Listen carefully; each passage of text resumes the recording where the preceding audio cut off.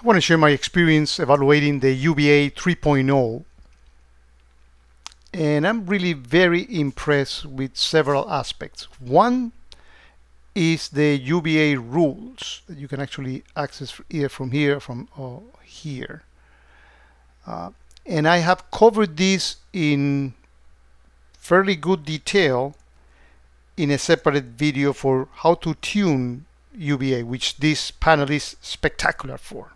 One thing I forgot to mention on that video is the fact that every rule that you look has this information icon that you can even click further down, and it takes you to the actual documentation of the of that particular rule, so you don't have to do it as I normally would have done it otherwise, which is going into the editor. But if this is too geeky for you, you can actually look at the documentation, and that's fine. I forgot to mention that. And the other thing I forgot to mention in here is that when the UBA dispatches a new event, those events do not go against your EPSs.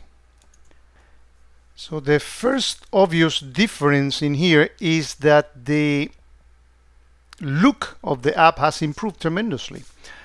In here we have the recent offenses related to UBA. So these are users who cross the risk threshold and therefore offenses were fired. And I closed all those already, but they show here. Also you have the recent risk as well as the accumulated risk score, how the risk score is actually moving, and you got different colors in here for indicating the severity of it.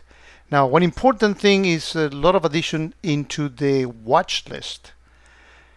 If you click here on the watch list, I'm going to first create a new watch list, because there's a lot of functionality. I can give it a name, you know, and I can specify, well, anybody, let's say that I'm working with system accounts or admin people and they convey the higher risk. I can say, well, multiply the risks of all those by 10, and to the machine learning, which I'm not showing in this demo, increase the actual risk.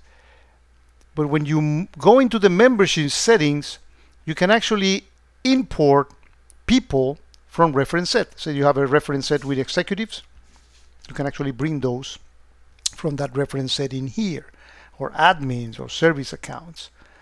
You can also search those via regex, which is very powerful. So you can get, for example, all the SVC accounts, you know, get them in here. All the James, all the admin accounts, get them here.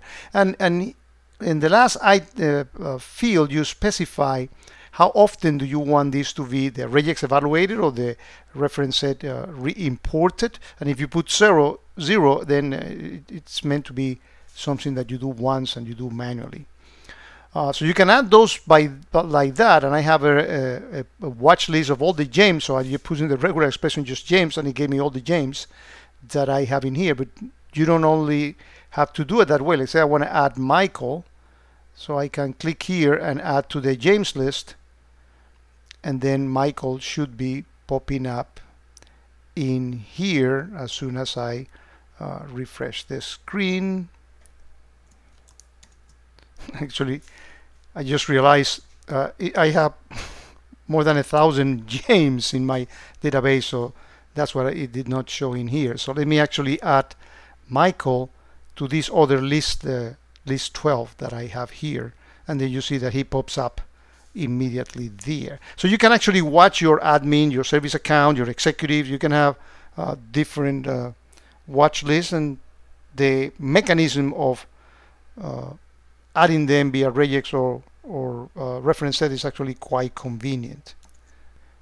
The other enhancement has to do with the way that these guys improve the looking at the timeline. Remember the previous timeline was a graph going up and down on the risk. This is actually far more interesting. So in the timeline you have kind of the same information, but it now is a bar and indicates, you know, risk event versus user events, and you have like a 1 hour interval segment. But in here is what I like the most. This separates the activity of the user by session. So let's say that the user works from, and in this particular case, from 11:36 to 1:23, 1.8 hours, and then he stopped working, let's say, for 20 minutes. And in here, we saw that he started early and he worked for 1.2 hours. So you can actually evaluate what the guy was actually doing in that particular period of time. And you can see, you know, all the elements that were risky. And you can click in here and see, you know, the details of those and say user geography change. What is that? Well, because the guy's been trying to log in from the US, from whatever country this is, from China, from Germany. It's very easy to analyze that. You can look at all the events. You can look at the use cases, how many source IPs, and obviously because this guy was going from all these different geographical locations, there are multiple IPs related, and only one destination IP, right? Very, very useful to understand better what the guy was doing when when an offense was triggered because he exceeded a threshold, or because you just see in any other offense and you want to go to the UBA to understand the guy.